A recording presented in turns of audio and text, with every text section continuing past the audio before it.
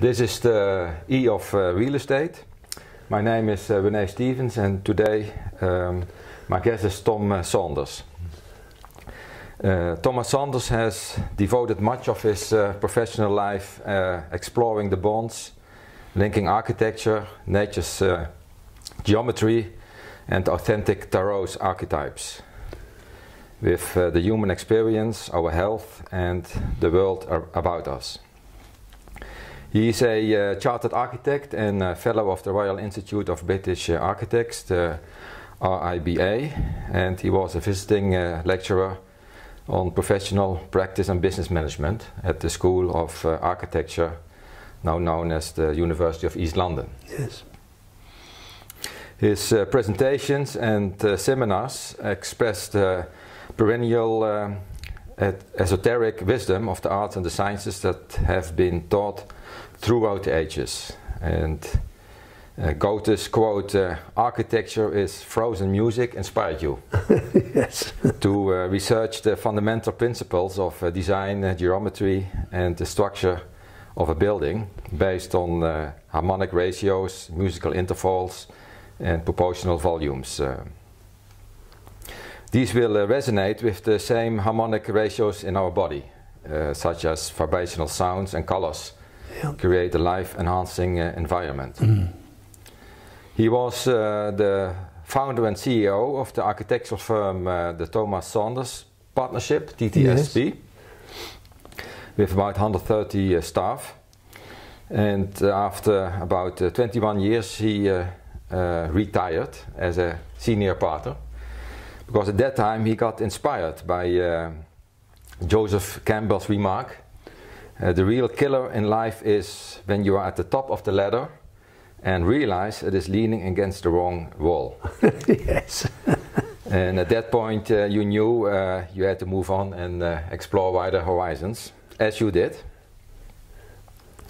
And since his retirement from TTSP in 1984, he has acted as an independent consultant architect and writing and presenting seminars. Yes. He was chairman to one of the project management companies of city merchant developers. And he has presented seminars on Plato's 7 liberal arts, on sacred geometry, Vitruvius in the UK and the United States. Yeah. And this work resulted in writing a book, The Boiled Frog Syndrome, Yes. Your Health and the Built Environment. And that is exactly the theme that I would like to discuss with you today. Right. There were some more books you wrote, like Health Hazards and Electromagnetic Fields in Hospital Design and Equipment. Yes. And you even wrote a book about the authentic tarot. And I also want to hear more, because that is not something you hear very often an architect combines. No, quite. So, and it's about discovering your inner self. Yes. And there was also an autobiography, Getting Alive. And as I understood, you just finished a new book. It will be published and released in 2020, beginning probably February. Yes, February probably.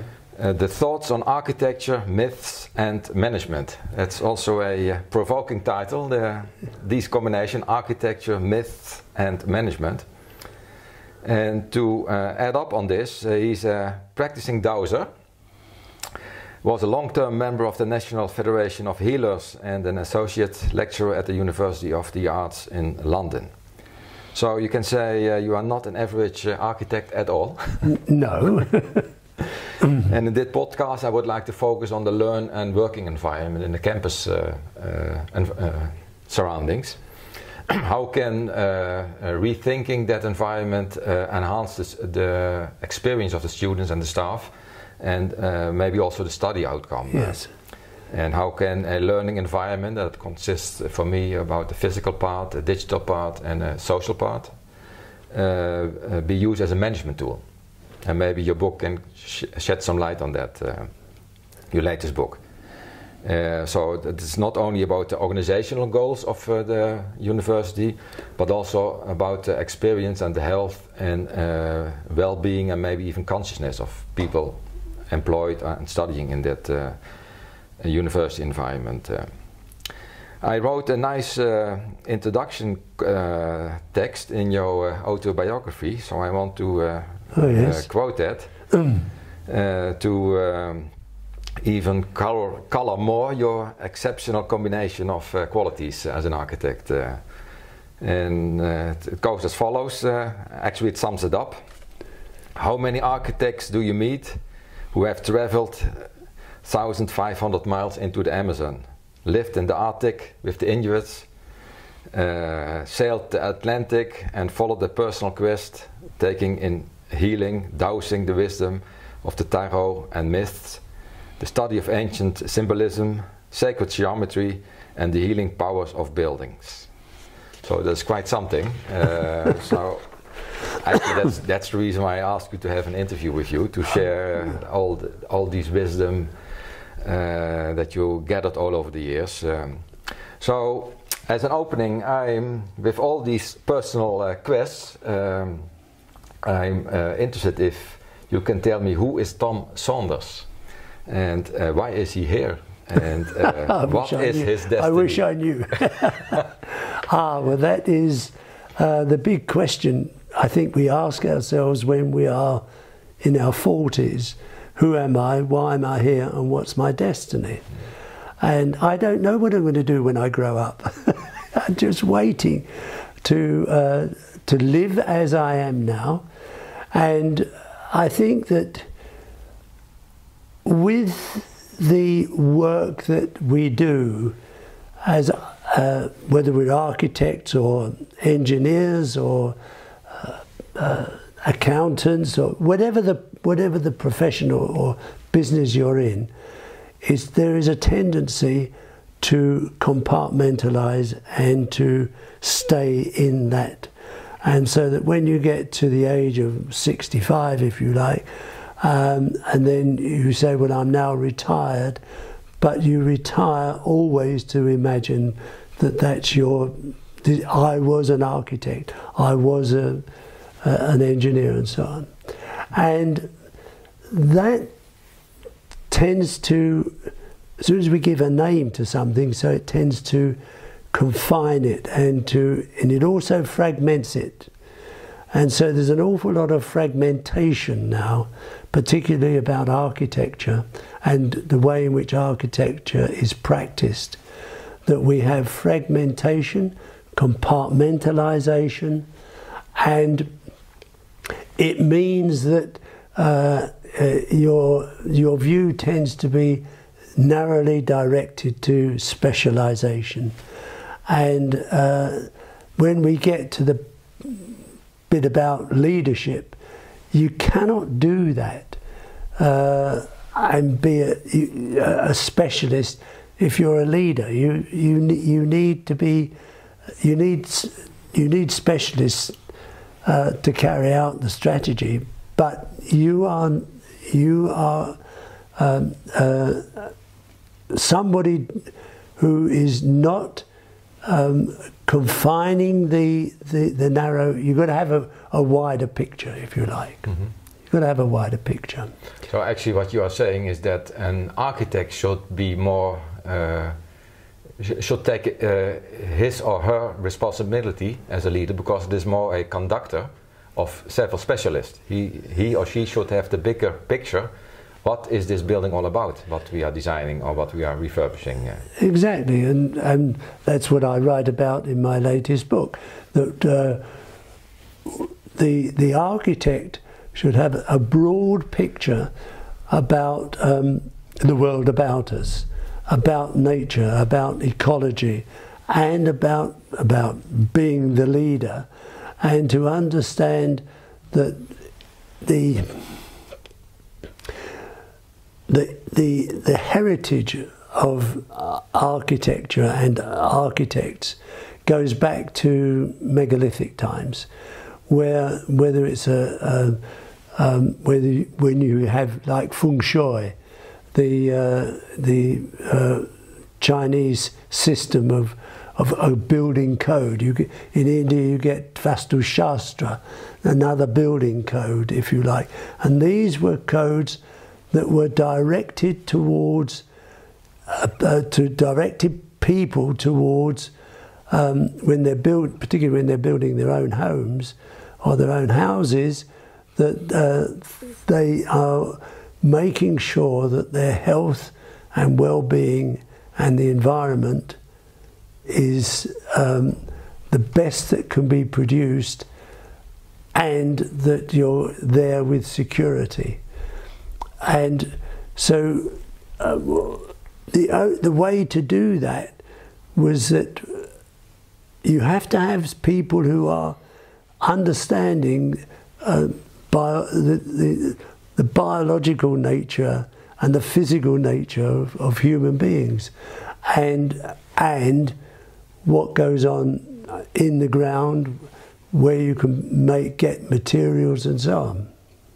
So all that is what the architects did. We didn't call them architects.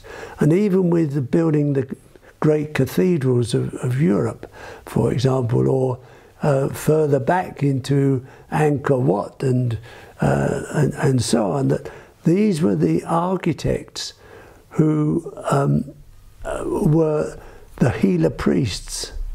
They were the people who set the harmonic ratios. They understood what was in the ground. Then the first thing they would do would be to make sure you've got water so that you can survive. And so this is where the training of architects since the so-called Enlightenment, when these more esoteric aspects, if you like, of architecture and the teaching of architecture and the practice of architecture, all this started to implode when, in the Enlightenment, it was decided that to ignore metaphysics, go to scientific physics, and to dismiss the soul or the psyche because you couldn't measure it. And so immediately that aspect of design and architecture was completely shut off and in the dark. So when I say it in a different context, so architects are more like shamans, keepers of the ancient wisdom. Exactly. Actually, as they should be, as they were. Yeah. I think that they were. The dragon master of feng shui, for example, yeah, he was the nearest thing. And when you design buildings according to the feng shui code, if you like, that a lot of people think it's mumbo jumbo, a lot of nonsense. But when they say in the code, don't build foundations on black soil, and you immediately think of, oh, it's black. There's something about being black. It's to do with death or whatever. But black soil is black because it's full of minerals and all sorts of ingredients, if you like, in the soil, which will start to eat away at the timber, at the timber foundations. So you don't do that. So there's an awful lot of profound common sense that will come forth and help people, because they were building their own, to help people to create healthy environments for themselves. And it's like in feng shui again, they say, well, you know, you have fountains and you have running water. And we know now that the more you have running water, and that it increases the negative ions. And negative ionization is vital to keep us alive and awake. And so there was a great deal of science in feng shui and vastu shastra, and in Europe we had civitas, same sort of, every culture and organization has had the same coding, if you like, which was designed by the so-called architects, but they were, yeah, you're right, it's like shamanism, that they were the people who understood the psychology and the biology and the physiology of human beings and the earth. Yeah, actually you could maybe draw a parallel with medicines. Also there, for some time we lost the connection and thought that we can solve everything with drugs and just repair it as if it is a machine.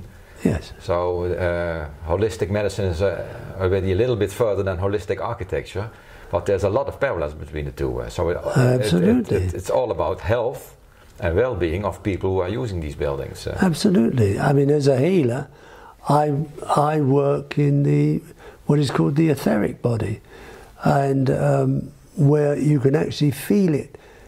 Outside the physical body, you can feel it. It's like a soft balloon, soft cushion.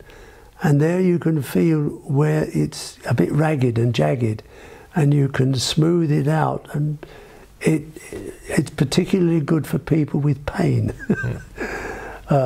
If they've broken their wrist or bone, whatever, you can relieve that pain.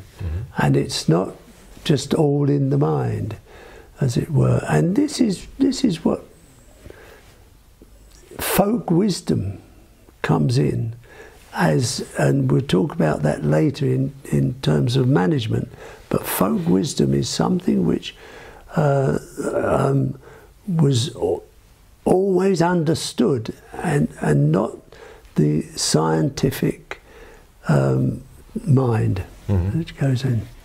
Yeah, that brings me to we had already a talk last night about perennial mystery school teachings and how modern management is an effective tool and an ethical guide in business activities and politics.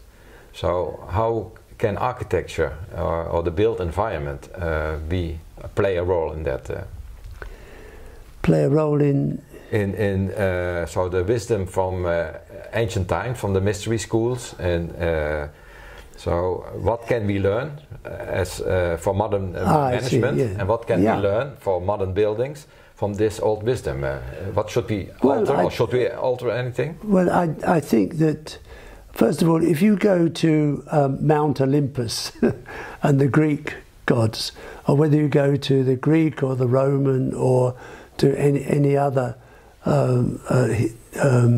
ancient text about the hierarchy of gods and goddesses, these are archetypal.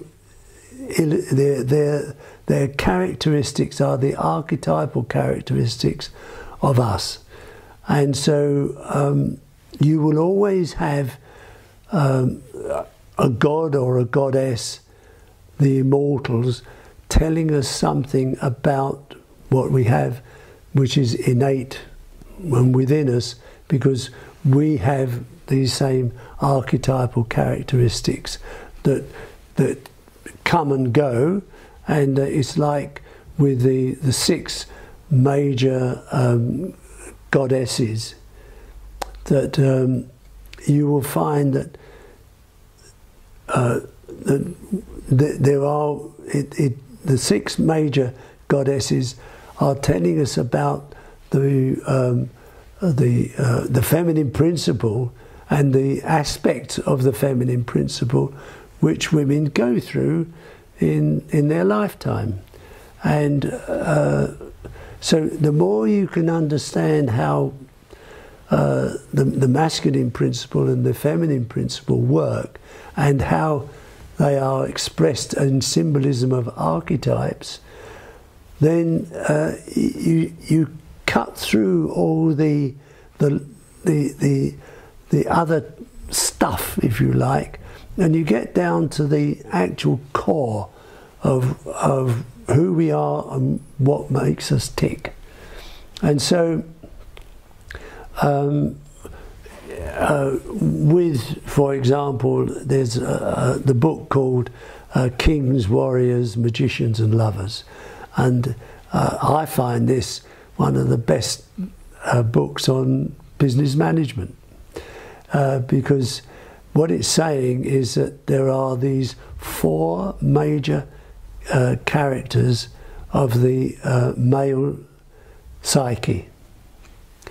And so you will always have a king who is the titular head, and kings are people who they bless the subjects, they protect, they mete out justice and so on. That's in their best way. And of course then you get the tyrant who will just do everything in the opposite way. So you get kings who are the leaders. They conduct the reign, if you like. And then you get magicians. And the magicians are the people in your business, for example. They're the people who are the backroom boys. They are the accountants. They are the inventors. And they're the people who are extremely creative, and they create magic. Then you get the warriors who go out on their white chargers, because they are the people who, for example, they go out to, if you want somebody to sell something, if you want somebody to do something, you find a warrior. And so there's no point in having, promoting a magician and saying, well, no, you've got to go out and sell, or you've got to market. They are in square pegs in round holes. And in the same way, this is the fault of the education system, if you like, that the best teachers are the people who are, in order to improve their status and income, they have to be promoted out of doing what they do very well and go into administration. They become the head teacher. And that is just a waste of talent in many ways. There are people, of course, who can multitask and do all these things and bring into the other job, if you like, great wisdom and knowledge of that.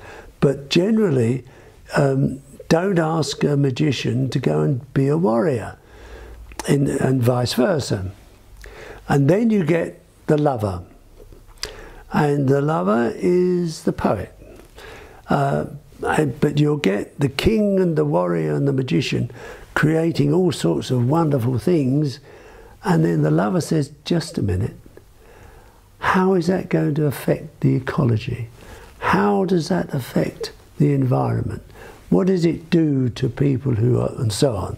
So he or she, as a lover, is the person who mentors these people and say, well, just a moment, and think about other things other than just purely rushing it or going out and doing things. But you don't, if the lover starts to become subversive, and you can tell the lover when you say to the lover, I want you to can you just arrange to the chairs for this lecture, and we're going to have them all round, so that we got like a round table. And he'll think, oh, or she'll think, no, I think we'll have them straight and just be difficult, if you like. And they are the people who are subversive, so you have to be careful of them. The warrior can be very cruel and just does everything and kills off people. And the magician can be the confidence trickster. He's the cheat. So you get the plus and minuses of these people, but they are there to, once you start to look at the symbolism that comes out in myths and fairy tales, then and the archetypal characters that you get that run through an authentic deck of tarot cards, it's profound stuff. And Albert Einstein said, if you want your children to be clever, he said, if you want your children to be intelligent, read them fairy tales. And if you want your children to be more intelligent, read them more fairy tales. And so even with the Bank of England, quite recently, I quoted in my book, where somebody in the Bank of England said, we should listen, we should take less notice of spreadsheets, the accountants and the London economists, and listen more to folk wisdom. Now that's from the Bank of England. So, okay, so that makes almost a circle round again, that we started off with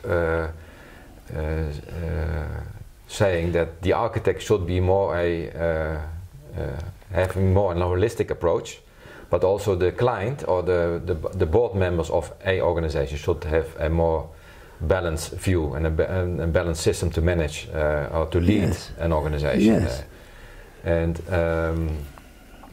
But that goes then also for an architectural firm, because or is the architect somebody, he is the shaman and he knows everything in balance? No, he doesn't know everything. Yeah. But what he does know is his limitations. Oh, okay, that's a very good start. And he knows. I have to say that I was not a brilliant designer. I had other things that made me want to create or to found a new practice, which I did from my little back bedroom in 1961, and then it grew very quickly and so on, and became an international practice within, I think, 10 years and so on. But and then by the time I retired 23 years later, so it was an international practice with overseas offices and a staff of about 130 people. Mm-hmm.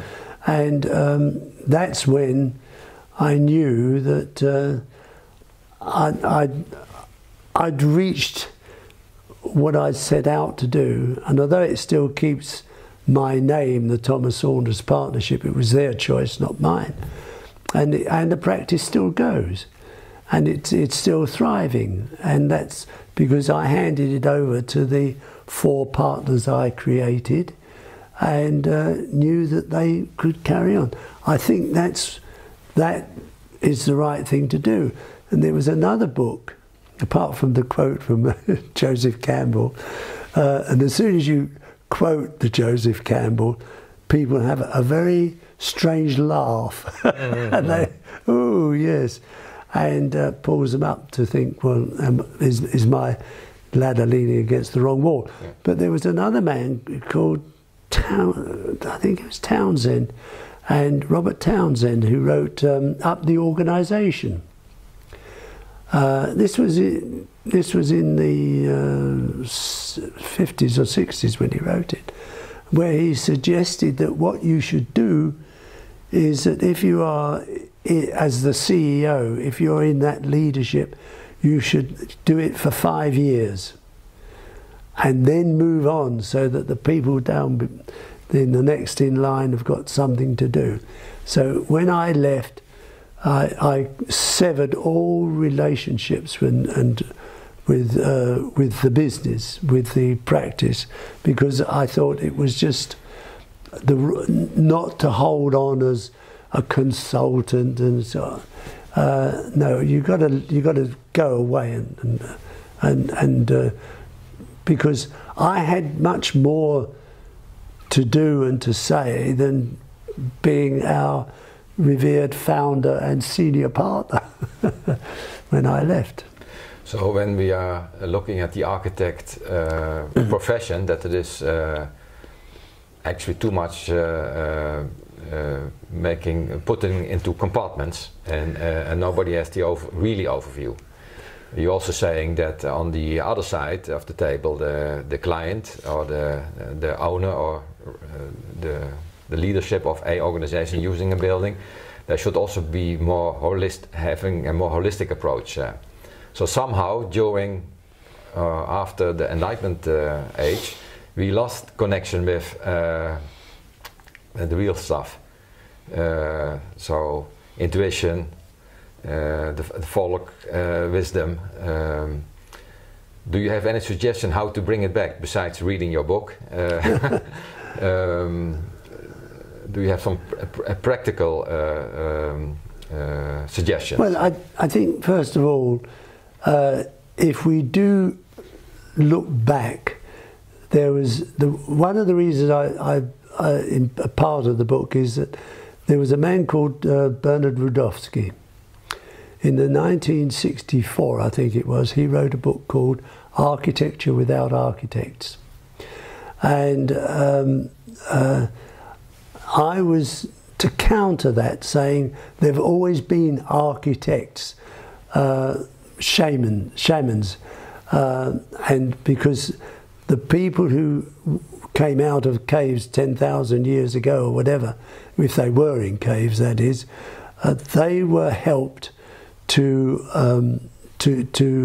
create their houses and their dwellings, if you like, in a healthy way. And so there are some fundamental principles, the core of being an architect, and that was being of service.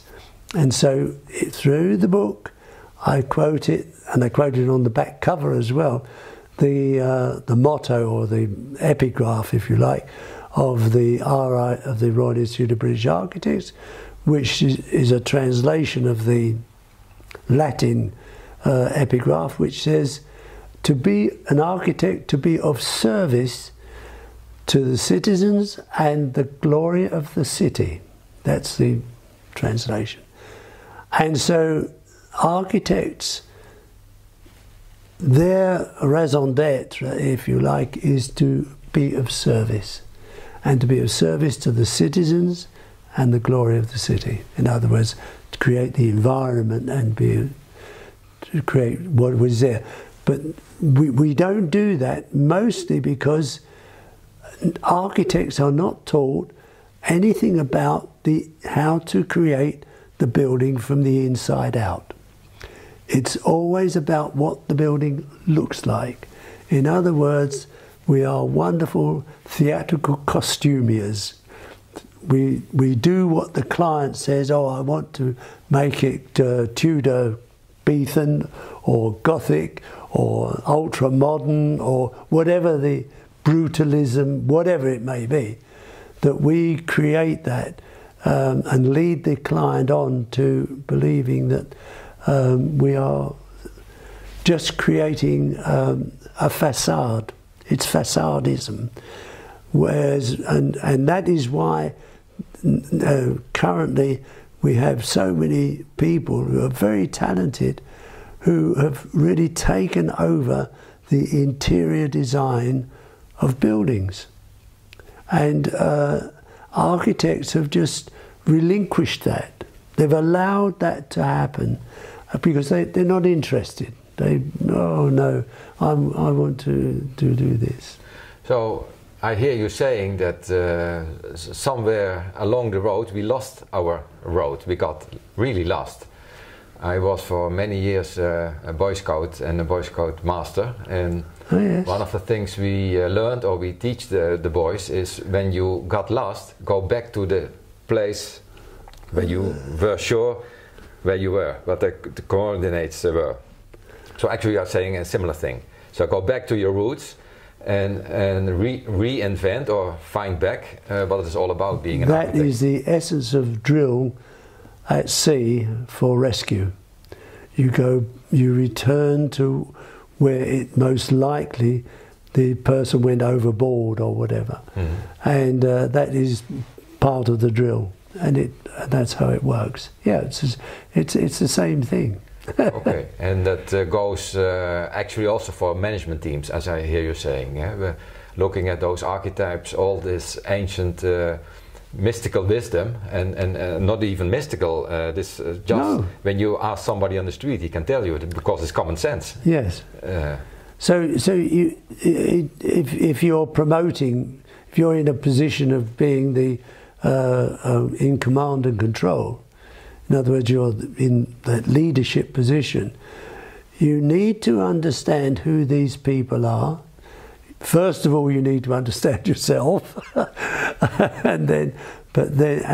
because that helps enormously to understand other people. And what you're not going to pigeonhole them, but you're just going to see what their major archetypal characteristics are, so that you know that you're not going to promote or to put in front of them or even to engage to commission somebody to come and work with you.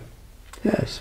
Yeah, actually, when I try to say it in my words, what I hear, that you say many organizations experience their accommodation, their buildings, as operational headache.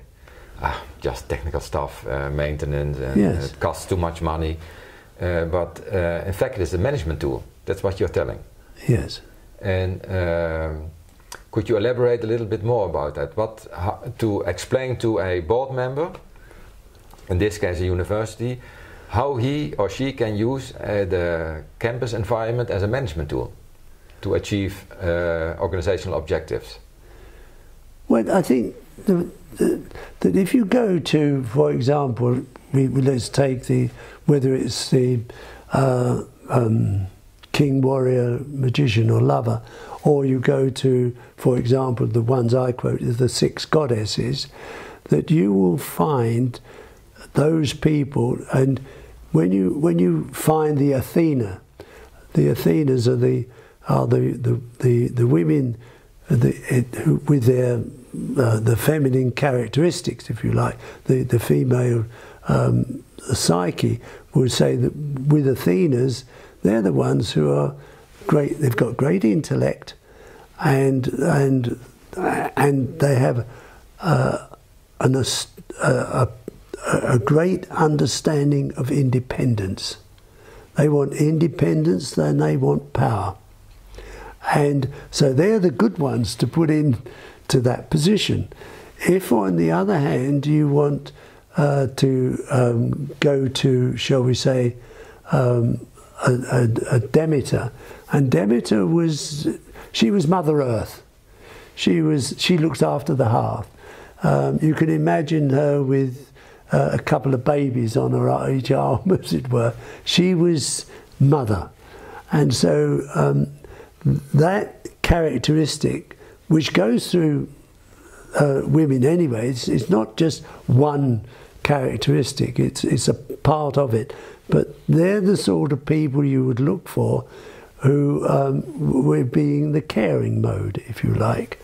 And then you get if you like, you get Persephone, who was she wanted power of the occult, power of the underworld, and so she would understand very much the way the psyche works, but she wanted power, whereas Hera, who was the empress, she was Zeus's empress, and Zeus, as the emperor, the head of Mount Olympus, he was a philanderer.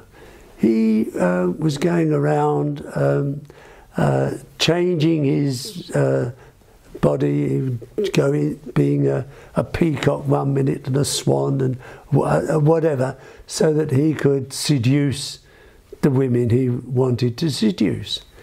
And Hera, his wife, the empress, she turned a blind eye to all that, and she knew what he was doing, but she wanted to share his power.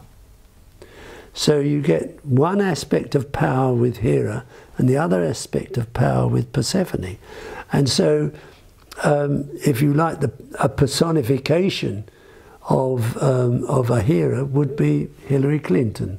When you got Bill Clinton, whatever he was up to, but she, and there are lots of women who are in that same position, as long as they can share, she wanted to share the political power. And she has many other characteristics, but that was her main one. Mm-hmm. And the same way with the masculine principles of the king, lover, warrior, and king, lover, warrior, and the magician. Mm-hmm. They are characteristics that the more we understand, all it is just understanding how the psyche works. And if you are in a position of leadership, and you are the CEO, if you like, you need to understand, however you go about it, whether you read fairy tales or not, or go to Mount Olympus, or you go to the tarot, it helps you to understand what you need to give those people to create a working environment that is enhancing for them, it enhancing their life. It gives them protection as well, and it keeps them healthy. And this is when you might move into a new building. The first thing you should check would be the air conditioning and how dark the windows are, because that affects the pineal gland and so on. But in other words, you're getting down to some fundamental principles and the core of doing business. And the core of doing business is people. So, when you have figured out as management team what the ideal combination is in male characteristics and female characteristics, you have your ideal team, they're working perfectly together. Could you say that the environment in which they are doing whatever they are doing should be a manifestation of that balance? Yes, of course. And so that means that the architect who is assigned with designing it or refurbishing it should go into this and figure out what is going on here, what is the balance, what is the policy, how are they trying to organize that thing, and design an according building to that. The first thing you would do would be to understand the organization structure of your client, but then when he wants to move, or she wants to move into a new build environment, and if you're prepared to take anything, so long as it keeps out the wind and rain, then you just shove them in and use as much space as possible for as many people as possible, and that doesn't create the environment that you want.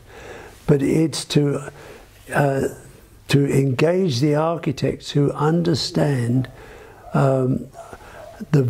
what the vibrations of that building is, and to make sure that the colour, because all colour gives off a certain vibration, it changes as it goes through, and for example, and particularly so with hospitals, that one of the things I cite in the book is to say, well, you might have in the team the quantity surveyor, and you say you're going to paint that wall, and he will or she will price it up so much a square metre for painting it 3 coats, or the colour doesn't matter. To the architect, if it specified, for example, a ward for people with mental conditions that are poor mental conditions, and he decided to paint it yellow, it would just make the people with their mental conditions far worse, because yellow demands, it's a colour of the chakras that as you go through, it's the Indian system, but it's the colour of the gut, and if you have something yellow, then you know that it demands logic, it demands attention, and that's the last thing that people with mental conditions really need. They from time to time, but not to live in that environment for very long. So an architect should be also a kind of management consultant, and yeah, well, that's exactly. Coming back as a shaman, carrier of wisdom. So doing their job well, they should be very broad educated. One of the things that comes out with Vitruvius and with all the other people I've quoted, Feng Shui and so on, is about medicine. And Vitruvius said that architects should understand medicine, not be a general practitioner or be a consultant, but should understand. By what he meant by medicine would be to understand about the biology, the endocrine glands, the pineal gland, how that affects, how light affects us, how and the electromagnetic fields and so on. And so there should be, in the education of architects, undoubtedly, we should start to understand about the psyche, about the psychology of people.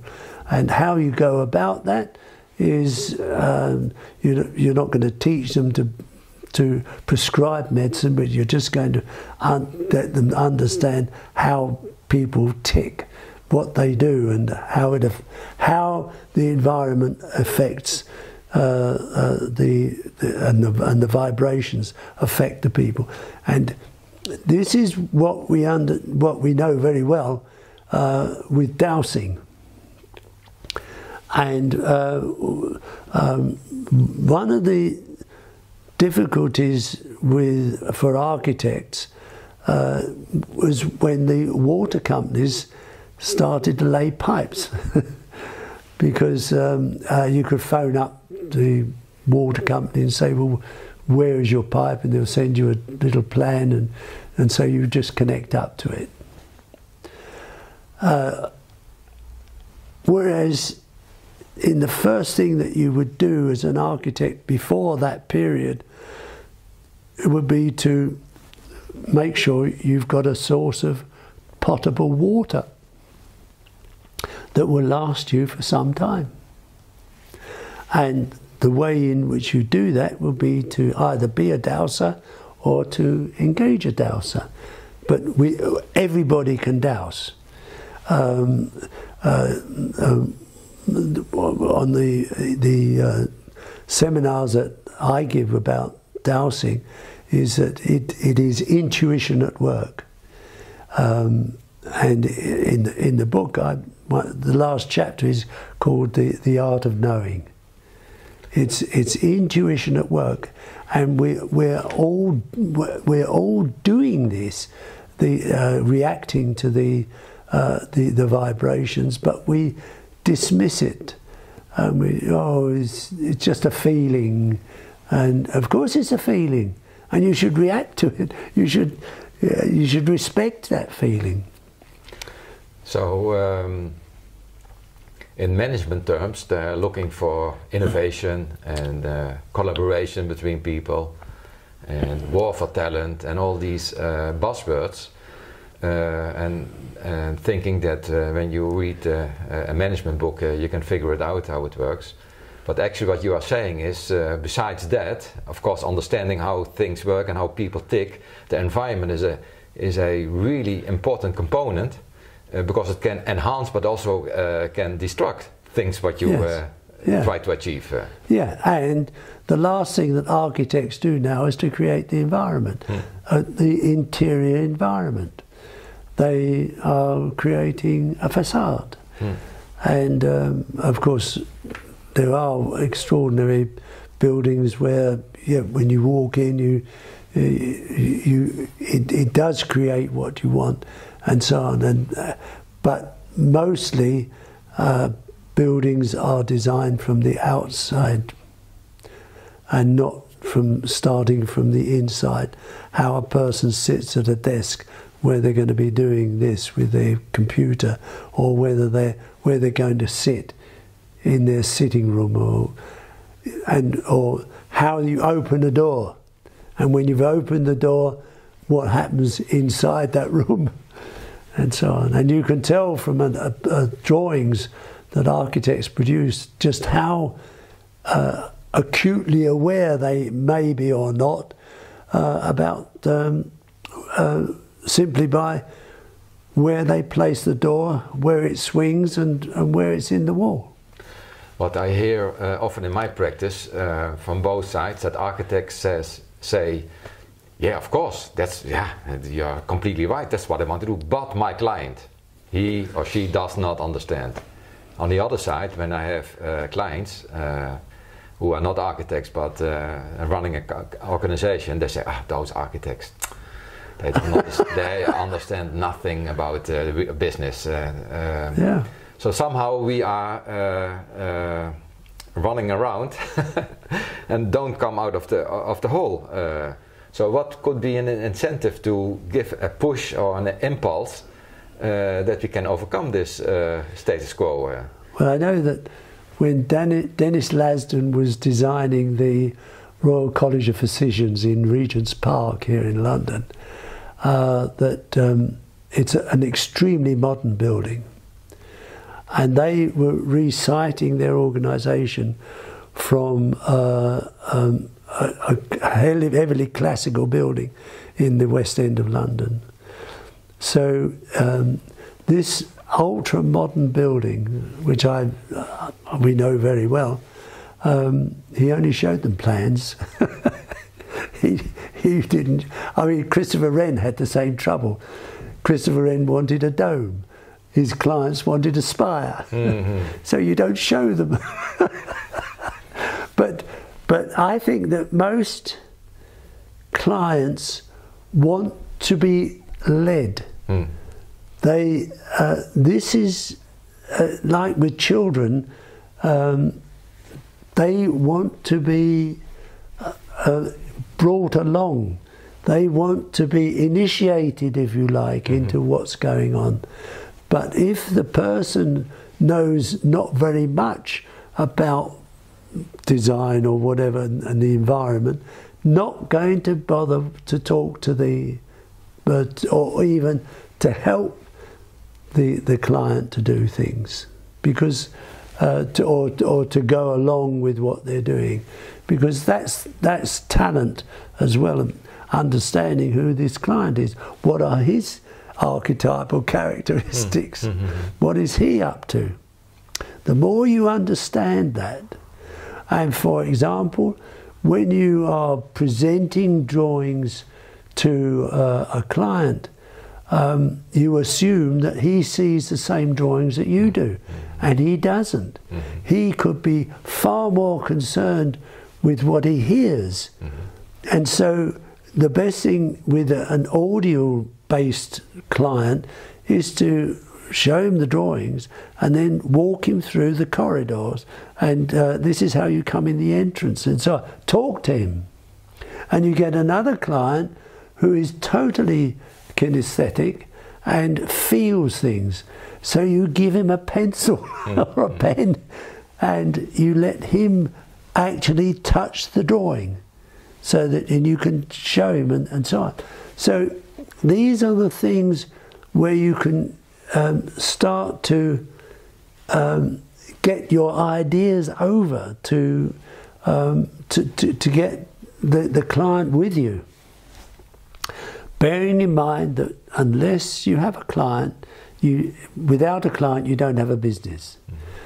And at the same time, that when somebody says, oh, I want to commission you to build me a new whatever it may be, then you feel so flattered that, oh, and I've got a new project to do. Well, good to be enthused by that, but then you've got to get down to some serious business about why that client is doing it and what he hopes to achieve, and then give him better than he thinks. Yeah, exactly. That brings us back to the point, be also a management consultant. Yes. Besides an architect, and for that you need to understand the business of your client. Oh, you do? And help him to use the built environment as a management tool. Okay, if this is what you want to achieve, you know a lot of how to stimulate people, how to attract people, how to organize your business, how to account it, whatever. But I have expertise in the whole surroundings, the environment in which this all happens. And you'd want to know who is sitting next to whom and what they do, so that when you've got a multi-story headquarters building, where are you going to put these people, and who are they, what are they doing, who are they related to, and how do they work in the organisation, and how does the organisation work? Because most organisation structures are introspective. They are there to run the business. Whereas they should be running, exploring outside, how to get more clients, if you like, but also to express to the outside world what your organisation does, whereas and what is their philosophy, what is its philosophy. Whereas most organisation structures are very implosive. They are, oh, this is what we do. And yeah, we touch two of the three things in my definition of an environment. So the physical part, what people mostly think that is the architect's work, make a structure. We touched about the social environment, the management team, and how people work together, and how that environment affects those people inside. Yes. The digital work environment is another part nowadays. Yes. And for digital, we have Wi-Fi, we have electromagnetic smog because of that. And you wrote also a book about that. Could you share something? It was a paper when it was the complementary medicine in midwifery or something like that. It was a magazine, and the person who ran the magazine had read The Boiled Frog Syndrome and asked me to write a piece. It was about electromagnetic fields, and so it was. In the end, it was a paper published by Elsevier, the scientific people, and it was peer reviewed, and it was about how we design hospitals, and the first thing that you see in a hospital is, whether it's a private ward or a public ward, is that behind the head of the patient is an array of electromagnetic vibrations and electronic and electric buzzing going on.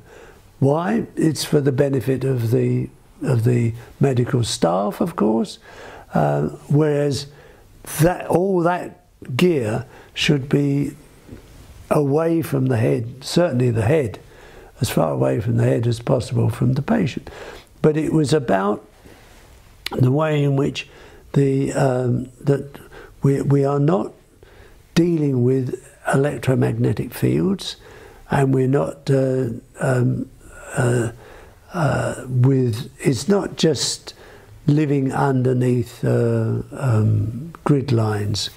It's about the interaction of the extremely weak electromagnetic field in the terrestrial that interacts with the solar electromagnetic fields, and that's why when you get a solar storm, all sorts of other things do happen, and it affects us. And so it was all about the way in which the electromagnetic fields affect our mind and affect our consciousness and our health, and they are health hazards. And it reminds me of when in the 20s, and I think I wrote about it I haven't read my book for 20 years, but it was about where it was where the luminosity on watch dials, where all the watch dials were painted so you could see them in the dark, and people used to take a dose of that, and it is highly dangerous stuff. It's not just magnetic; it's atomic stuff. But they went through a period of saying, "Oh, I've had my dose of radiation today." Ooh, and then they collapse. And so, in the same way that our logic tells us, for example, the people who designed the Titanic, they designed enough lifeboats for only a third of the total crew and complement of the ship and the passengers, and because you didn't really need lifeboats because it's unsinkable. Then we know what happened. So it's this direct logic that without seeing other aspects, and it's like with having all this stuff behind your head. And I have had quite a lot of people from doing other seminars about electromagnetic fields. I'm not an expert on electromagnetic fields, but I do know about it. That's my job as yeah, actually there's also a example of this important part, but it's not the whole. No. So when you just focus on electromagnetic smog and try to solve that, maybe you solve that issue, but you disturb something else. Of course you do. So you should, by definition, again, approach it in a holistic way. And somebody should be trained or should be aware that it should be done in that way, and also capable of doing so. And yes, we come to a conclusion in this interview that the architect seems to be the most likely profession who should have that quality. Most of them don't have, but they should have that quality. Because who else should do it? Because that's what architects did. Yeah. Go back into history, and you'll find that's architects were there to serve the citizens and the glory of the city, and to create a healthy environment to enhance the well-being and quality of life of the people and the environment. And that's what architects did, and that's what we need to do.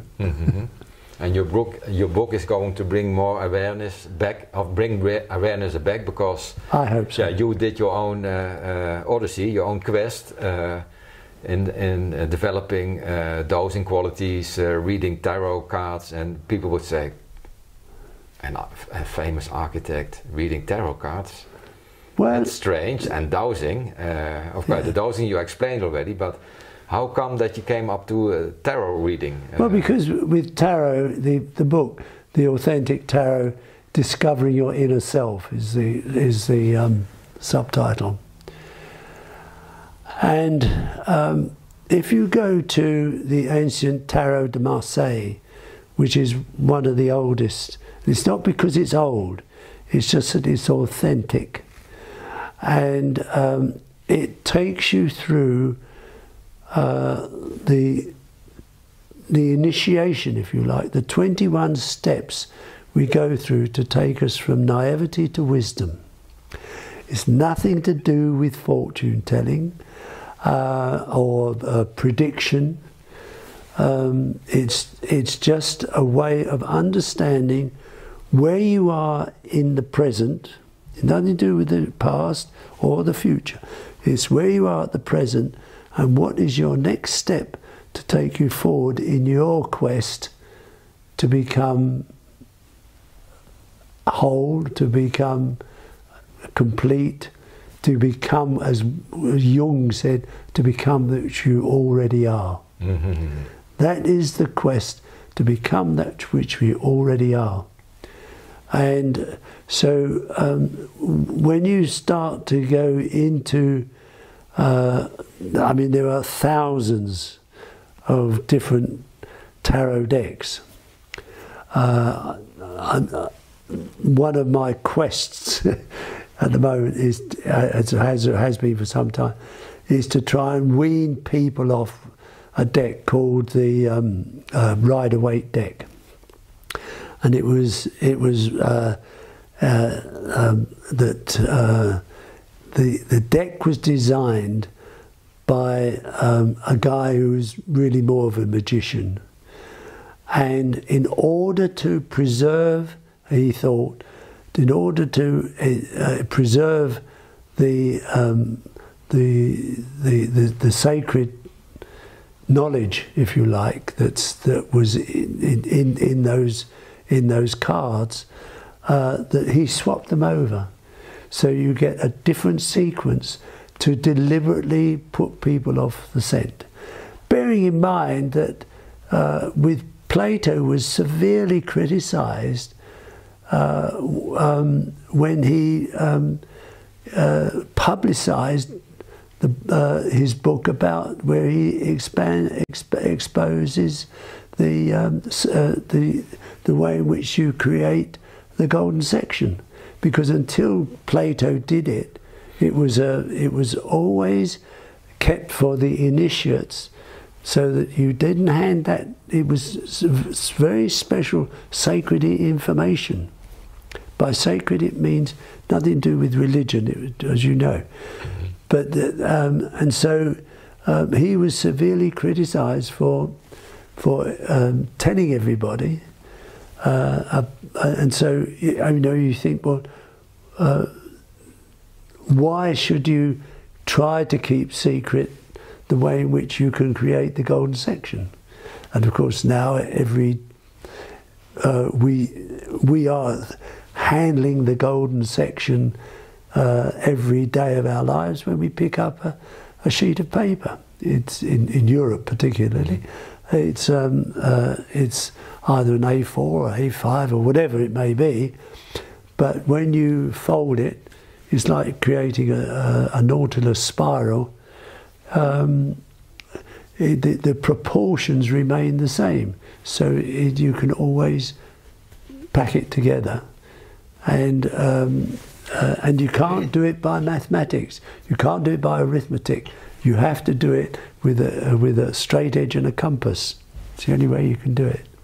Could you say that for handling this wisdom, this sacred wisdom, so sacred not in the sense of religious, but hidden, yes, you should have a certain quality, a certain mastership, because otherwise you would screw it all up if you don't know what you're doing, although you got the right formula. Yeah, no, you can have the formula, but you can use it for sinister purposes.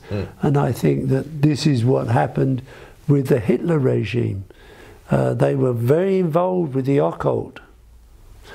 And the what does occult mean? It means hidden. Yes. That's all. Yeah. And so they were very, and using that that sacred knowledge, if you like, to their own ends, not for spiritual enlightenment. And so, but when you get to the tarot, all the characteristics, the archetypal characteristics in the so-called major arcana cards, these are the things you will find in Mount Olympus, or you find, as we saw last night, in the allegorical frescoes of Siena. Stunning stuff. But they're using all these archetypal characters who represent aspects of human beings and morality, of ethics, if you like. So that sounds like that all of us humans, we have to go through a cycle, our own cycle, to get our rites of initiation every step. So actually there's no shortcut. So although somebody knows how it works, and like you have so much experience, it has no use in telling it, supposing that somebody understands it and know how to use it. You have to go through your own process. Or is there a shortcut? Or can you say, we are swirling around, and then somebody gives you the formula or some insight, and then the only thing is you go on a higher level and still swirling there. So still confused, but on a higher level. If you,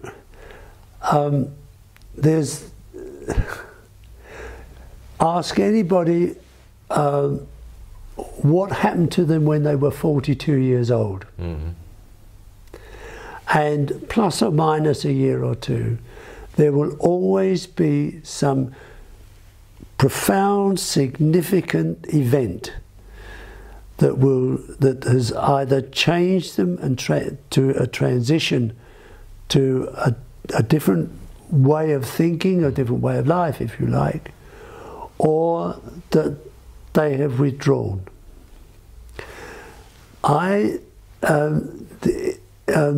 The planet Uranus takes 84 years to go to the same spot in the sky as when you were born. It takes 84 years to go around. So when it goes round halfway round at 42 years, that becomes a very powerful period of change.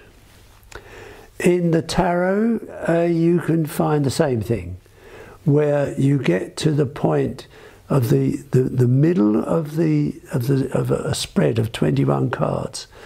It's the card, the 11th card, which is it's called Force, and it's where she's opening the jaws of a lion. It's where in fairy tales you go into the woods, you go into the cave. In other words, you're going into the depths of your own stuff. It's like with Theseus and the Minotaur. He has to go down into the labyrinth to kill off this monster beast with body of a man and the head of a bull.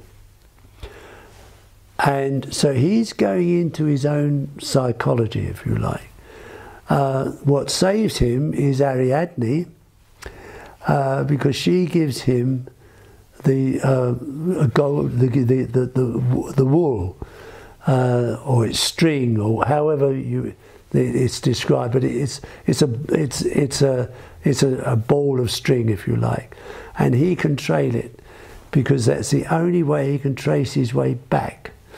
Because he could kill off this monster, which he can do, but you can kill off and suppress the monster or your own psychology, if you like.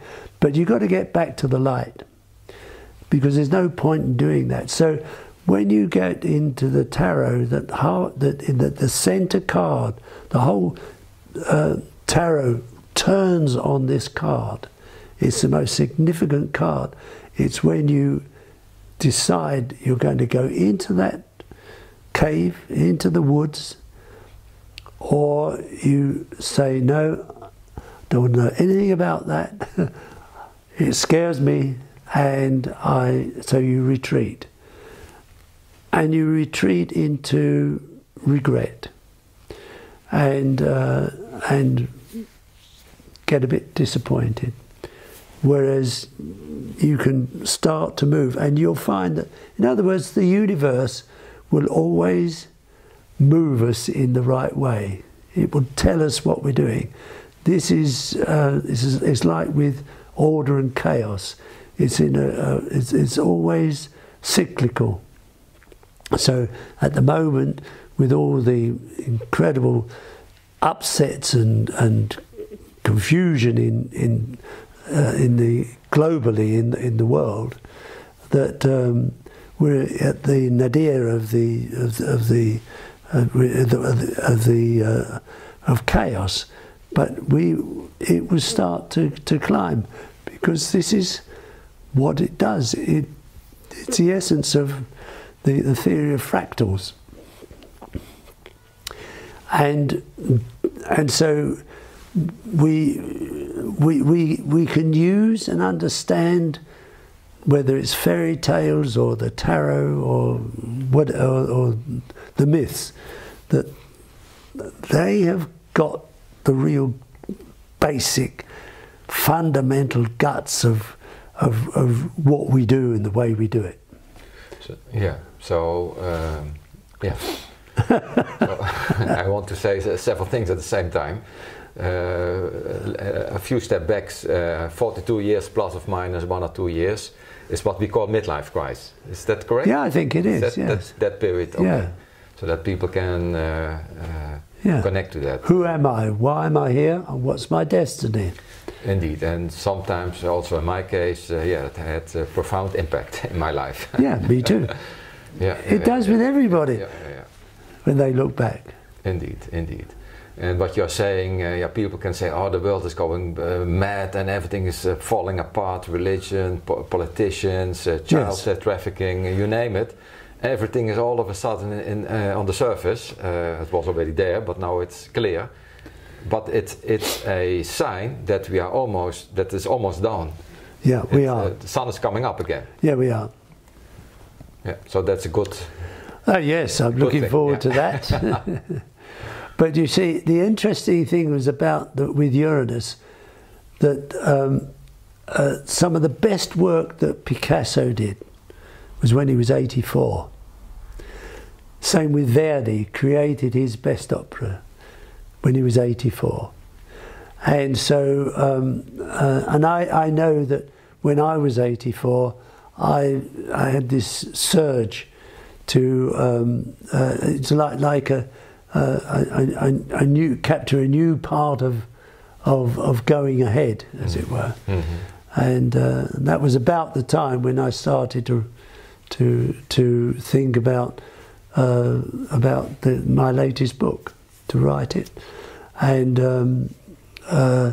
that came about because it's very strange that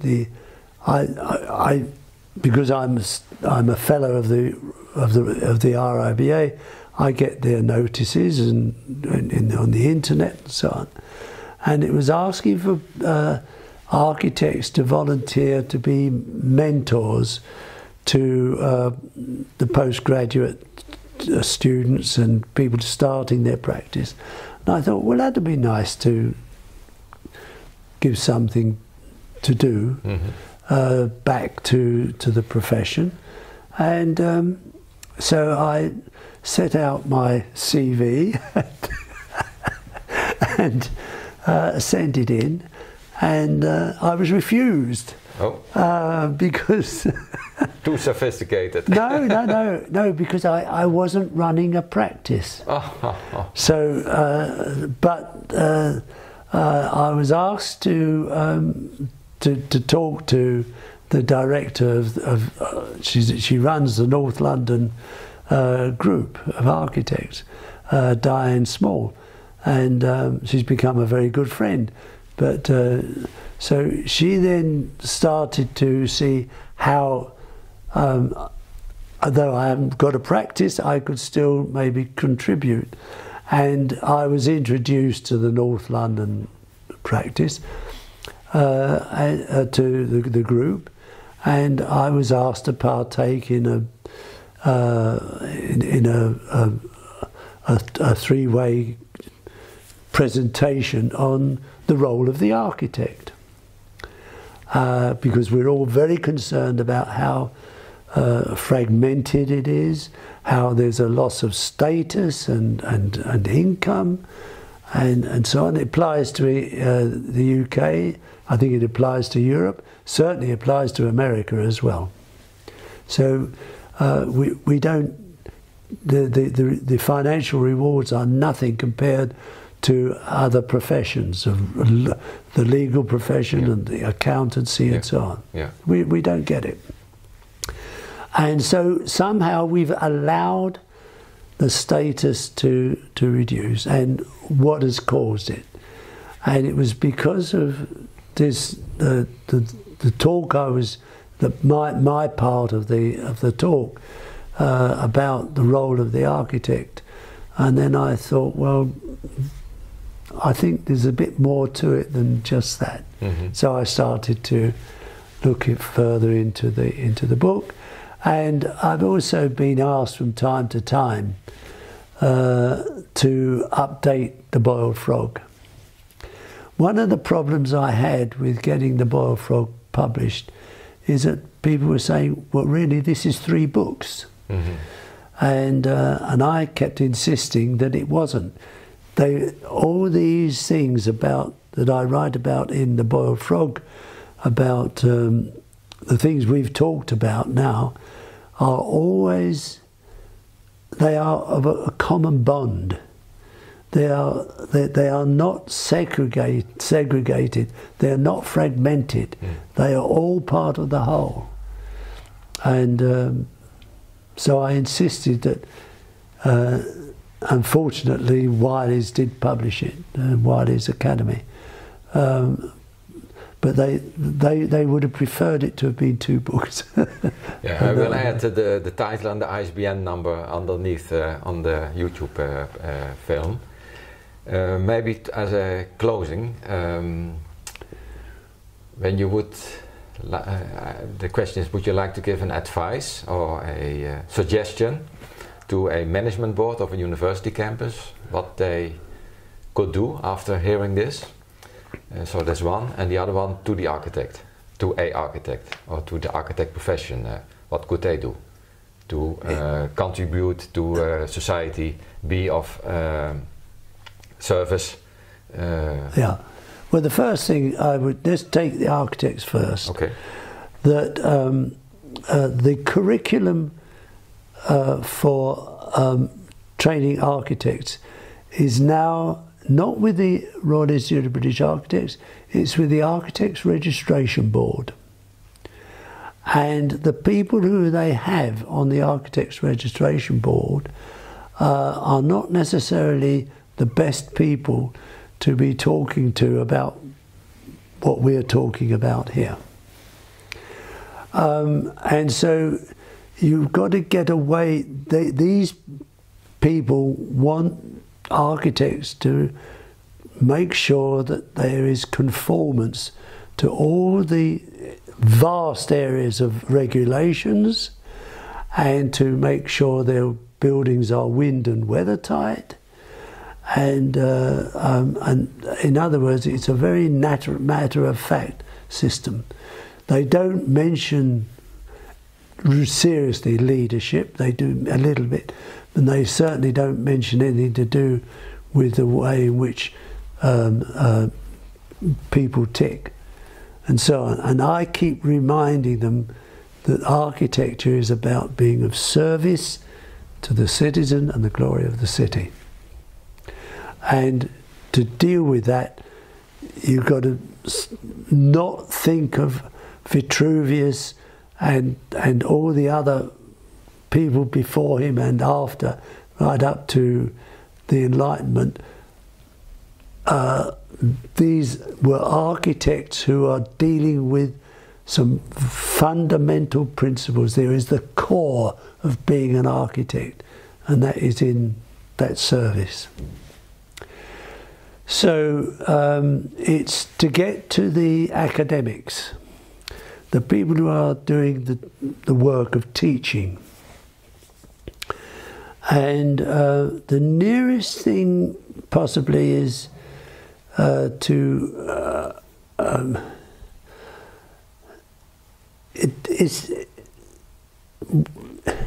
it's very difficult to get to. I'm sorry, but I'm trying to think, and I think that the best thing to do would be for themselves to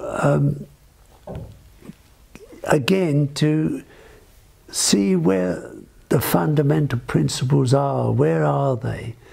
What is it about life and living? What is it about earth energy fields? What is it about nature? How do we and respecting nature, and feeling where are we in nature? We're part of it, and we think we're above it. It's very difficult to change that mindset.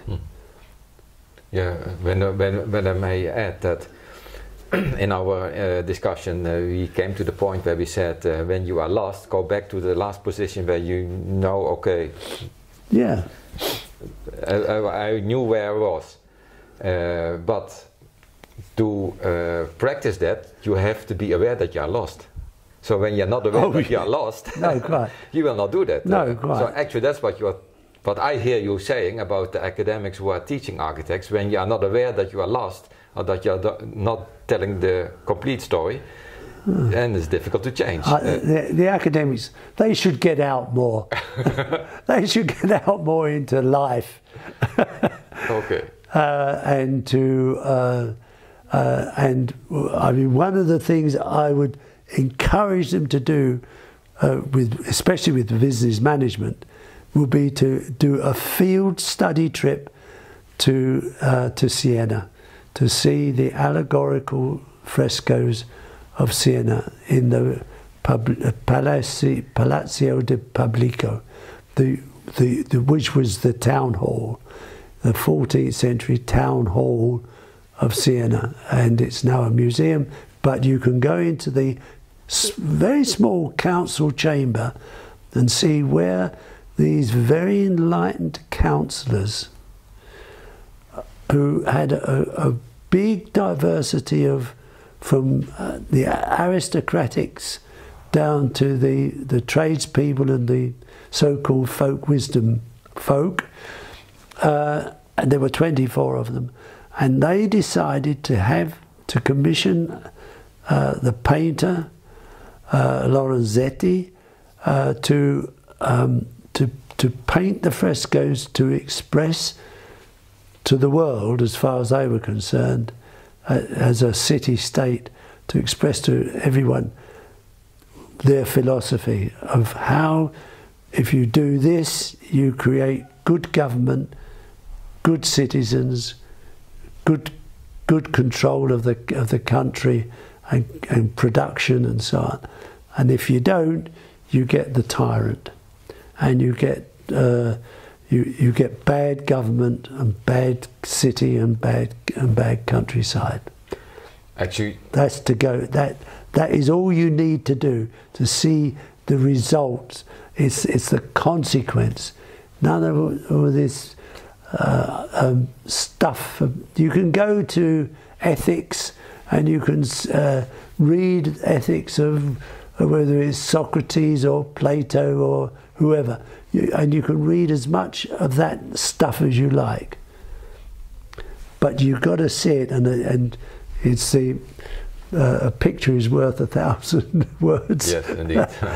And that's where you'll see exactly, and all these characters who are in the frescoes are from the myths, the tarot, and so on.